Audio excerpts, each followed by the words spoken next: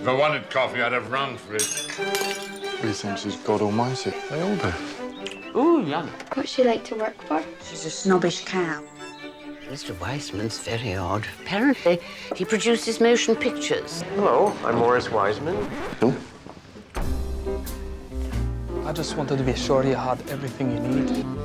You shouldn't sneak up on people like that. Don't worry, it's nobody.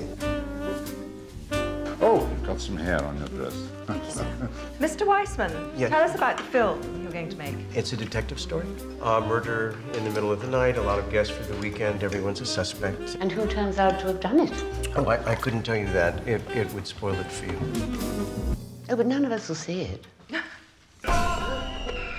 Why would anyone want to kill him? Well, he wasn't exactly Father Christmas. I think he's got something to hide, that one. Do you think he's a murderer? It's worse than that.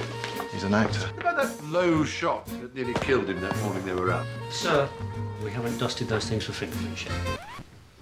Good. I was just wondering if you wanted some company. I suppose life must go on.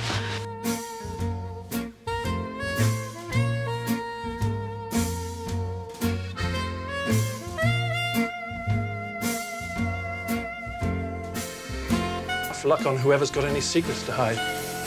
Horrid. Perhaps the butler did it.